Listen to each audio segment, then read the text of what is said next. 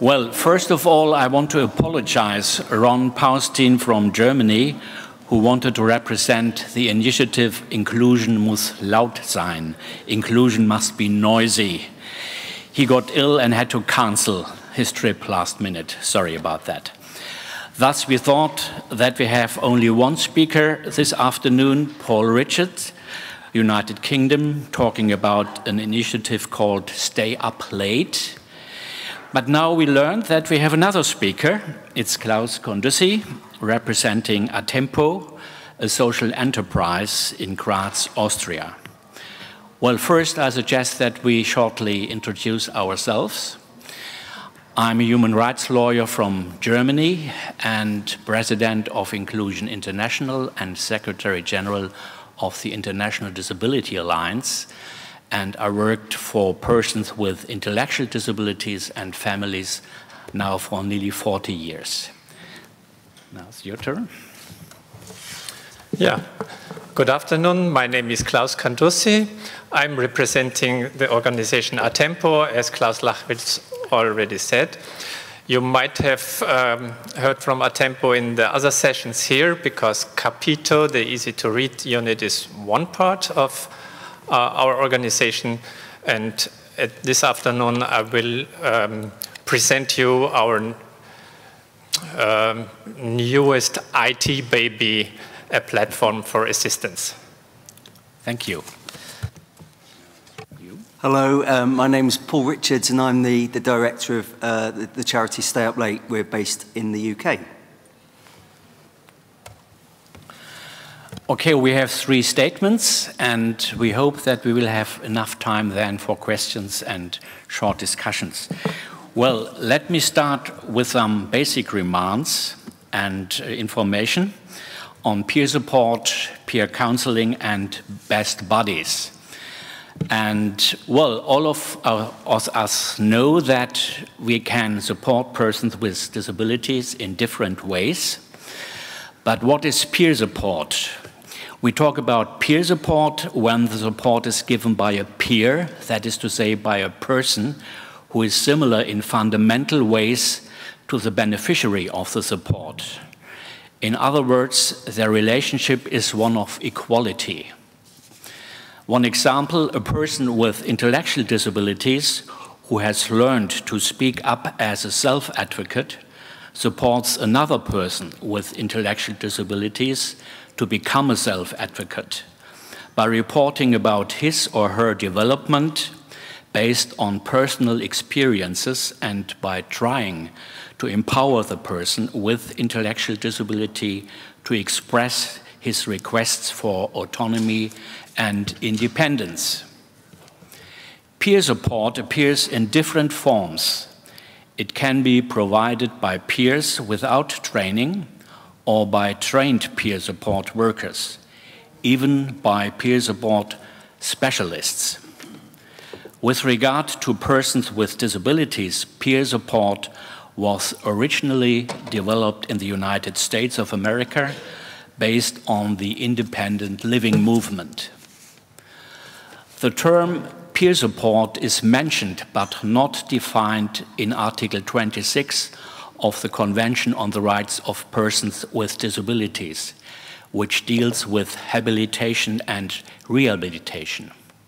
I quote, "States parties shall take effective and appropriate measures, including through peer support, to enable persons with disabilities to attain and maintain maximum independence, full physical, mental, social and vocational ability, and full inclusion and participation in all aspects of life." All aspects of life. I gather from this text that according to the Convention, peer support includes a very broad range of activities and services. Peer counseling is a method to advise a person with disability or chronic illness how to reach such a level of autonomy and independence. Again, it can be offered by untrained or trained peers, experienced staff, or even experts. Buddies are friends, pals, mates, close colleagues, etc. The term buddy is broader than the term peer, as it includes persons whose appearance and experience in life might be different, but who want to support a person to lead a happy and satisfying life. In the field of intellectual disability, the association Best Buddies International is quite famous and fairly widespread. I quote from their website: Best Buddies International is a global volunteer movement founded by Anthony Shriver. It has grown from one original chapter at Georgetown, United States of America, to more than 2,300 chapters worldwide, positively impacting the lives of over 1 million people with or without intellectual disability. Best Buddies offer international programs in over 50 countries worldwide, based on its friendship, jobs, and leadership development mission. It's in particular successful by helping persons with intellectual disabilities to receive vocational training and to get employed at the open labor market. The group to be represented by Ron Porstian, who has to be cancelled, Inclusion Must Be Noisy, who unfortunately, well, is not here, is a local initiative based in Hamburg, Germany, consisting of buddies who join with persons with disabilities to arrange leisure time activities. Well, to visit concerts, for instance, to plan events, etc. You find a statement of a person with a disability sitting in a wheelchair in our Zero Project Report 2018, with a headline, "I can still enjoy my passion for heavy metal music, even if the festival is held in the mud of the fields around Wacken," which is a small but very famous village in Germany because of a huge rock festival. Well, I want to finish up with an example from Australia. We have a new member now within Inclusion International. It's called Inclusion Australia. And they are advocating quite frequently for changes in law to receive inclusion and participation of all persons with disabilities. And they are doing that by including many, many self-advocates in their organization. And these self-advocates speak up now everywhere in Australia to convince government people, official stakeholders, etc., that the law must be changed, it must be adapted in order to implement the Convention on the Rights of Persons with Disabilities. Thank you. Now I refer to you.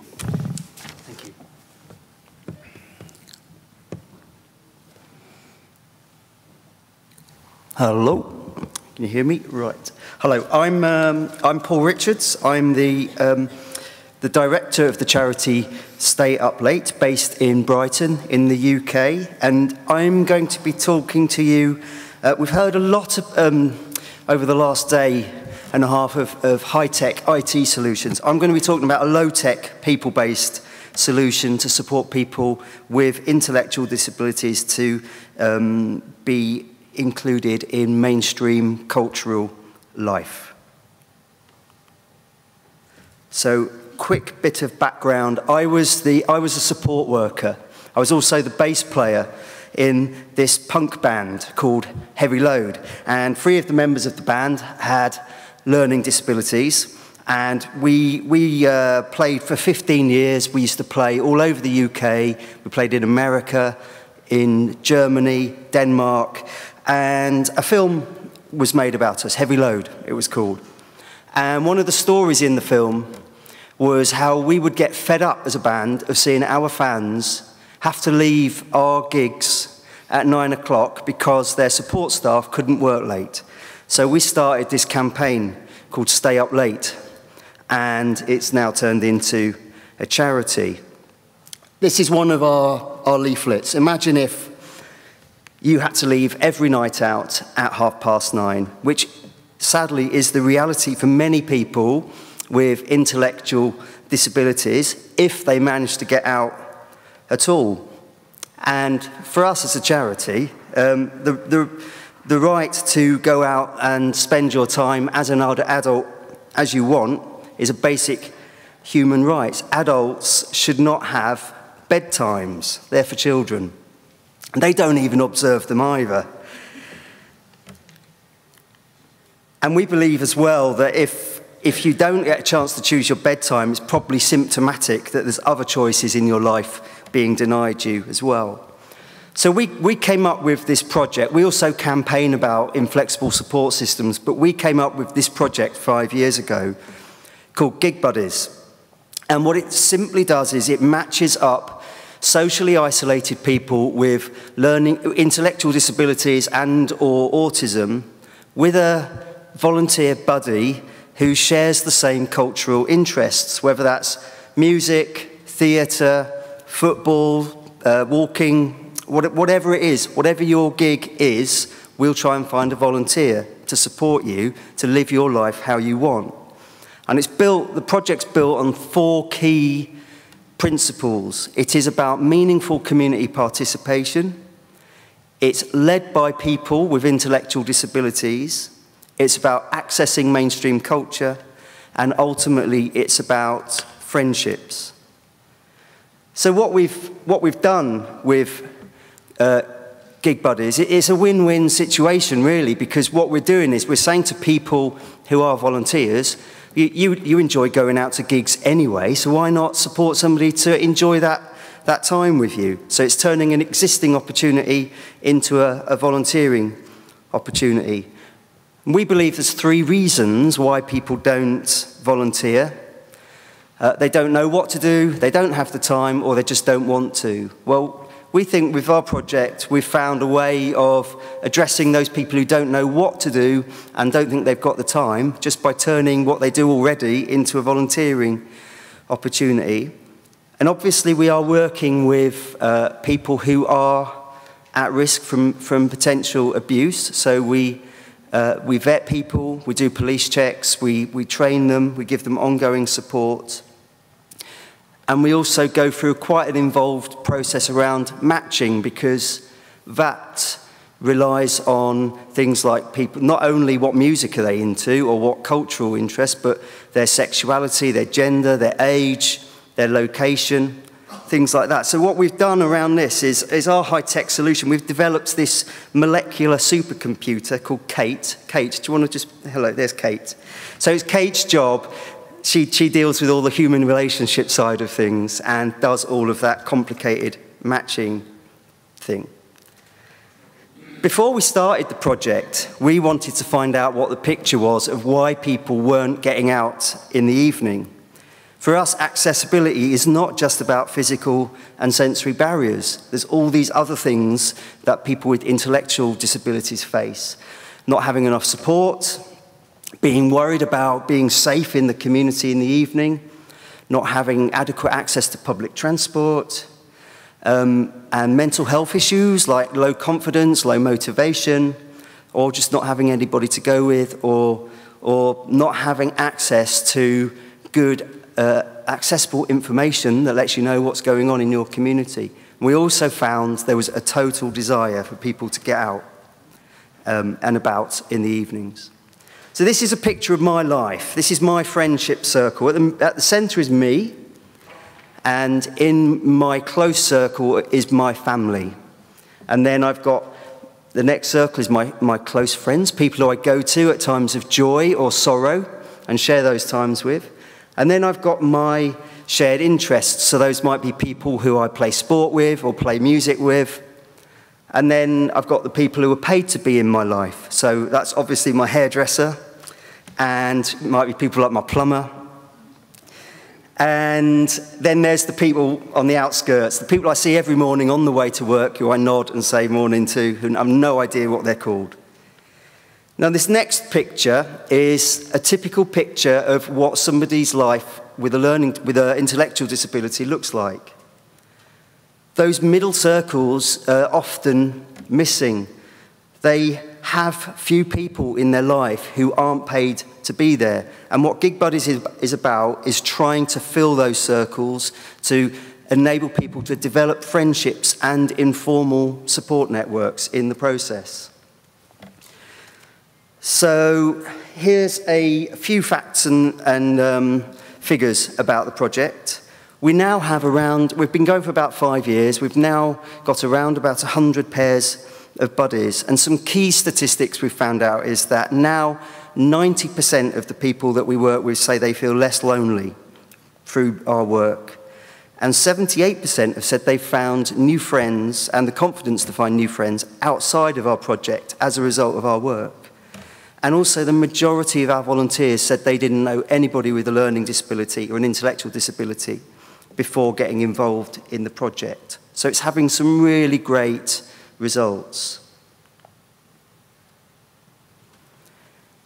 And our buddies go to a broad range of gigs, from small open mic nights in bars through to massive festivals like Glastonbury. And as a charity, we work with anyone over the age of 18, and there's no top limit.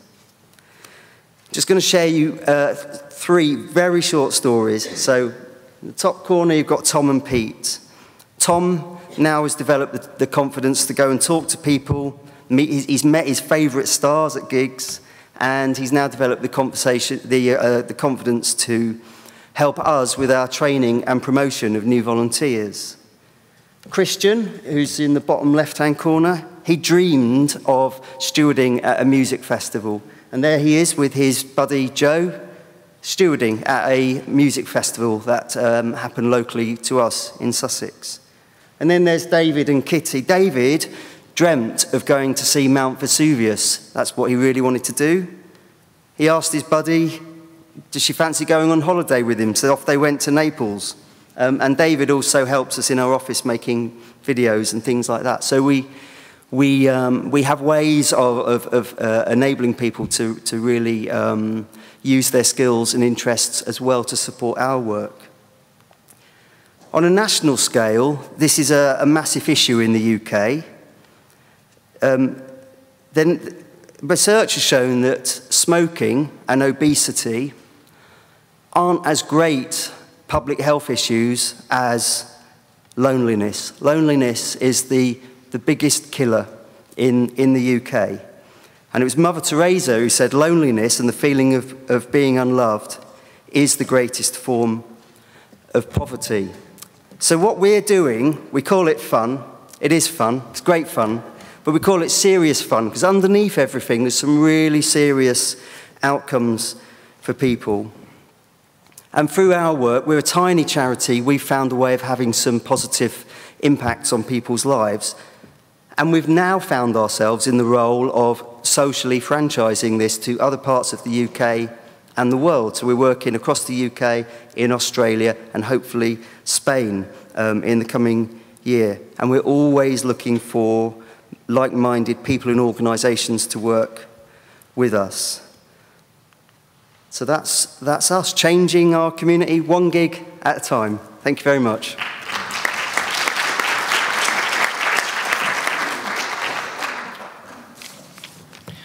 Thank you for this rather interesting stories about gigs. The next speaker is Klaus Kondussi.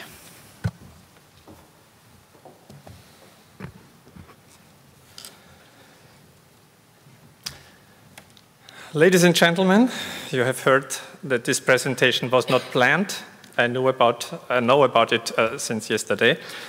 But I hope also it hits the topic of this session not exactly. We can point out a clear relation to it. The IT-based solution I have the honor to present you now is aimed to find a special kind of partners for the daily life of people with disabilities, and so as well for travel, leisure time, concerts, gigs, or outdoor activities. Before I'm going to give you a glance to ABBA, a digital platform to better match the need of people with learning difficulties and disabilities for assistance and the offer of assistance, let me say a few words about the organization I'm representing. To make it short, we have drawn the Atempo story in the three pictures. The first picture is saying that people are different. Someone can see, some others are not able to see, someone are walking, others are rolling, someone are tiny and others are tall, but all, we think, have the same desires. They want to have access to the offers of our society, which we have painted here as an opulent buffet, and you may see the dumplings as the learning system and the cake as the sports facilities, if you want. The message we want to bring across is that we are sure that these people want to be part at one table, and not on one table for the normal and the others for this is disabled and an extra table in an extra room for the blind people. And how this should work, that people can meet on an equal level. The third picture shows what's our job. We have to create the access, and the access has to be as individual as our people are. In this project, we want to try to open access to high-quality assistance or support, because we also see it as a prerequisite for inclusion. Let's have a look to the problem first. 15 to 20% of the European population has a disability, and roughly a third of them needs assistance for a self-determined life. They normally prefer to live at home, not in institutional services as long as possible. Hereby, they face three main challenges. Where should I search, and how could I find the right assistant or assistance service to live independently at home? How can I manage all the problems around organizing my assistance, all the documentation and billing stuff? And how can I be protected against bad service quality or painful surprises with assistance? In the praxis, we know two models: the employer model and the service provider model. In the first case, the disabled person keeps control and self-determination. That's the advantage. But he or she takes the full responsibility, often for up to 8 or 9 assistants and all related tasks. And as a private person, he or she often has no professional option to search for assistance. And this, in many cases, leads to search, for instance, using Facebook without any privacy. Not really a good alternative, we are sure. Service providers, on the other hand, often are agencies with limited office hours and poor flexibility. One is fully dependent on the agency, whether they find an adequate assistance, and normally there is limited choice about which person the service would send to you. Needs beyond fixed dates, for example, the spontaneous idea to go to cinema or to a gig with a colleague from the UK on Saturday evening, don't even think about. We are sure digitalization here opens great opportunities, and we want to create new and more comfortable solutions. And important to note at this moment, Atempo is not going to become a provider of assistance or support services. What we want to create is an open space with access for all three actors: people with disability, assistance or assistance services, and the independent living movement as a counseling resource as well, where people with disabilities themselves can decide with whom they want to get in contact and work together. AVA, which is in the prototype stadium at the moment should be a marketplace for assistance. And what are the basic functions at that place? It's matching the persons via needs profiles on the one hand and offer profiles on the other hand, safeguarding privacy, self-determined selection, choice between the usage of the service model or the employer model. Secondly, the organizational service, a planning tool, a timetable with reminder function, chat and mailing functions, emergency service, documentation tool, billing solutions, and so on. And third, the function of quality control via a two-way feedback between users and assistants. So AVA is a tool for all parties, persons searching assistance and persons or services offering assistance. Let's have a look. You first create your profile, and at the beginning you use an avatar and give you a nickname describing your needs and wishes, who and how your assistant should be, and what for you would need him or her for professional care at home, for assistance at your workplace, or if you just need the right person for your preferred leisure activities. And assistants, on the other hand, again, do their profiles in the same way, using an avatar. And as well, the service providers show the profiles of their assistant staff. These profiles we consider important to find the right chemistry between the actors, because this was the main point when we made an investigation about the needs of disabled people. They said the main point is that I find familiar with my assistant, I like him. So as a person with assistance need, you get an overview about the offer of assistance in your region and you can make your choice. And yet, if you know each other through the profiles, you detect who you really are and get in contact. To sum up the benefit of this digital solution, it is about efficient matching of assistance offer and assistance needs. It's about transparency, the offer of assistance in your region. It's about more self-determination for people with assistant needs. It's about easy, quick, and flexible procurement of assistance services. It's about less administrative staff for all involved parties.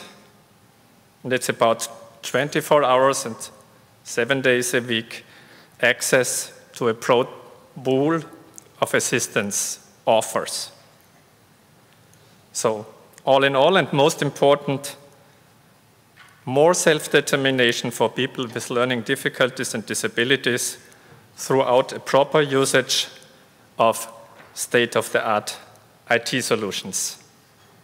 That's what we just are creating and then want to transfer and scale to other regions. We will start in Hamburg and Austria at this year in autumn. Thank you very much.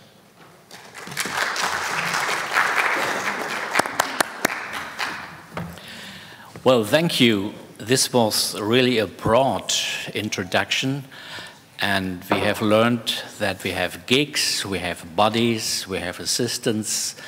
All is about building up friendships, close friendships to people who, what we have learned, many of them are isolated, many of them are lonely, many of them don't have good connections to the neighbors. So I think all these attempts are of utmost importance to improve the life situations of these persons.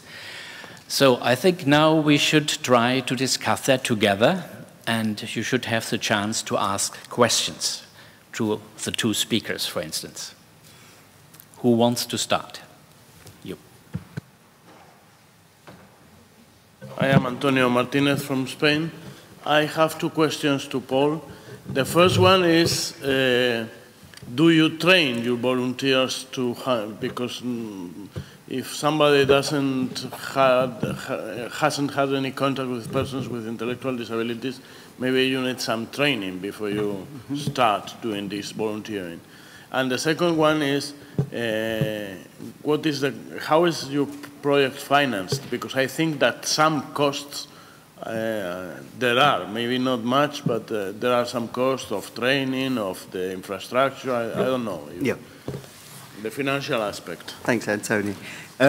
Yeah, so with regards to training, yes, we do. We train all of our volunteers, and that training covers things like an introduction to working with people with learning disabilities and autism, around communication. We look at the issues around safeguarding, but we also look at things like what to do if. What if somebody gets drunk? What if somebody goes missing? What if they have a seizure? You know, and making sure that people are really equipped. But we also give them ongoing support as well if issues arise. In terms of the finance, we're funded partly by grants and trusts in the UK, and so from the big lottery, but we also get some funding from local government as well, because they can see the benefit for, it's a cheaper way of providing a societal need. So yeah, a mixture of ways, yeah. But you're right, there are costs associated with it. Yeah. There was another question.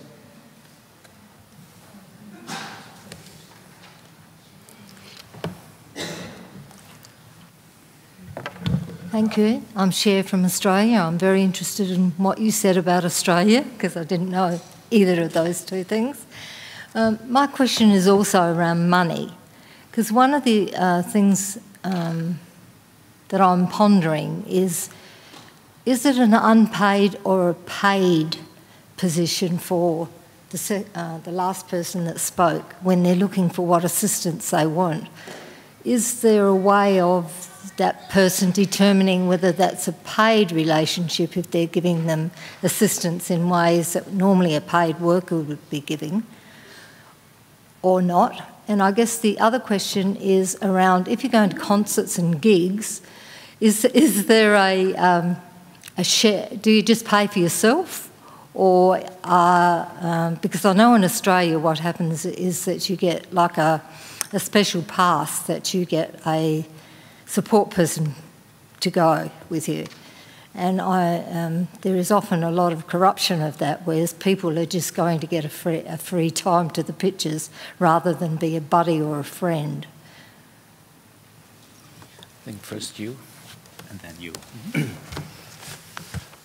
Okay, as I said, we won't provide the service with our organization ourselves. So what the platform is doing, the matching of persons who need assistance or support for their daily life or leisure time, and the persons who want to bring it in.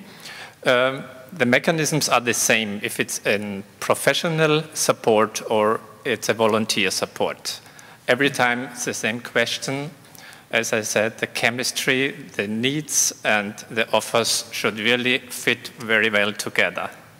So the platform can serve both systems, the paid system, the professional system, and the voluntary system. Okay, and yeah, thank you. So with the tickets, it's there's various ways of answering that. So yeah, you're quite right. A lot of venues will give people a free ticket for somebody who is their personal assistant. So where possible, we might make use of that. But also, we've built up a relationship with promoters and venues where we work. So we get quite a few offers of free tickets as well. We do cover volunteers' expenses. So we would expect the person with the disability to pay for their own ticket, but we do cover the volunteers' expenses up to a level of £10, because we're not made of money, and we have to, otherwise people would say, oh yeah, Beyonce's in town and we all want to go, and we'd be bankrupt. So we keep it realistic, but quite a lot of the volunteers also say, well, I wanted to go to that gig anyway, so it's their way of giving. So there's a whole different way of, range of different ways that plays out. May I add something? I don't remember the name, but there is an internet platform I just found by surfing the web, where people use these free tickets for establishing a new market. They would say, okay, if you want to go to hear the Stones, normally you pay, I don't know, 100 euro. If you go as an assistant, you get it for 30. So they are making a business out of the free tickets. Well, there's another person who has a question. Hello, my name is Ozan. I'm from Turkey. My question is for Paul Richards. I want to know how do you convince parents to let their children go out with their buddies? Because sometimes they can be too protective for their children with intellectual disabilities. Thank you. That's a good question, and it's something that we've worked quite hard at, because there's a perception in the UK that gigs can be dangerous places, or festivals can be. In reality, that's not our experience, but we can understand why people think that, or maybe just walking down a street late at night afterwards and things like that. So we've just done a lot of work reassuring parents and carers that we've thought these things through, that we ensure that volunteers are trained to think about safe ways of getting home, and how to deal with any potential incident that might pop up as well. So we've just done a lot of work to show we are thinking about that, and we will react if there is some sort of safeguarding issue. But actually, what has happened is we've found that our volunteers have said, I'm not too sure about the support that my buddy's getting. So it's actually had the added benefit of flagging up potential safeguarding issues where there's some concerns about the support people are getting as well. So it's actually making them safer in that sense. Thank you. This lady's had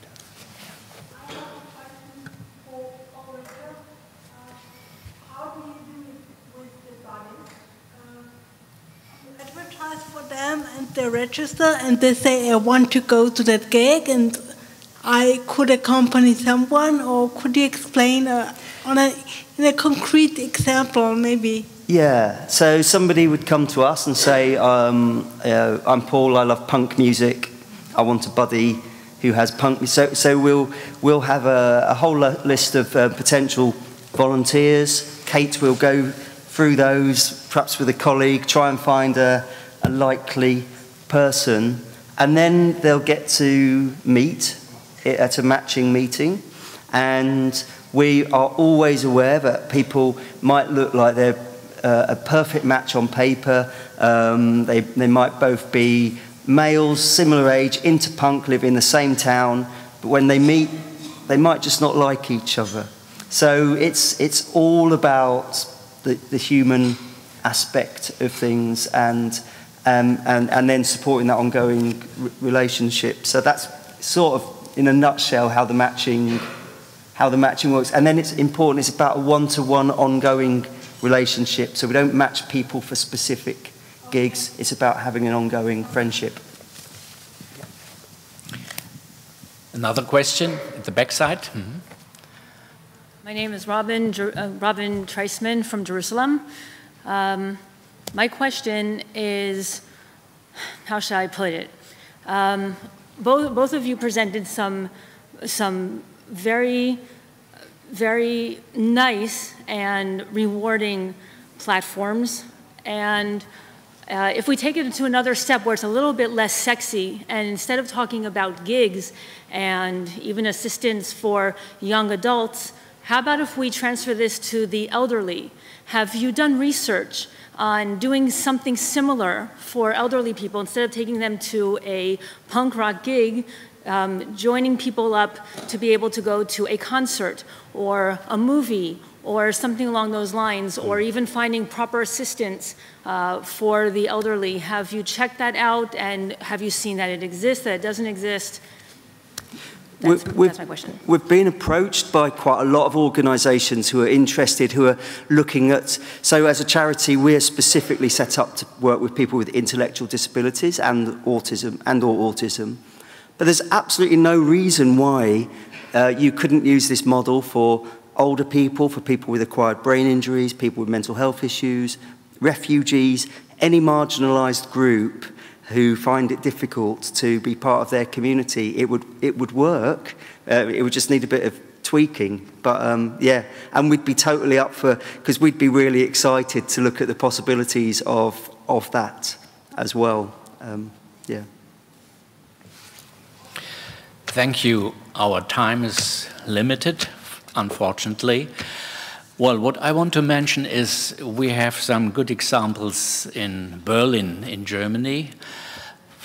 I think about 10 years ago, the big majority of persons with intellectual disabilities were living in institutions and big group homes. We tried to change that, and the last figures are that 2,400 persons with intellectual disabilities live now included in the midst of the city, in small flats, etc., etc. So this was a big success, but now we found out that many of them feel isolated still because there are no connections to the neighbors. We have to find some solutions to build it up. Well, and these events and these music events, for instance, are really spreading now because these people themselves try to get the right information to have fun together with others. So they really can inform the neighbors, oh, there's something going on here and there. Should we do that together? And I think this structure, the gig structure, is a very good example for doing that. It must be something very attractive. If things are attractive, we find volunteers. And what I know is most of these volunteers don't expect any kind of payment or anything like that. They want to have fun together. They want to have leisure time together with all these people. So I think this was a very important input we got from gigs, from assistants, from how to find these assistants, peers and buddies. And we should all together go on to succeed with that. Thank you very much.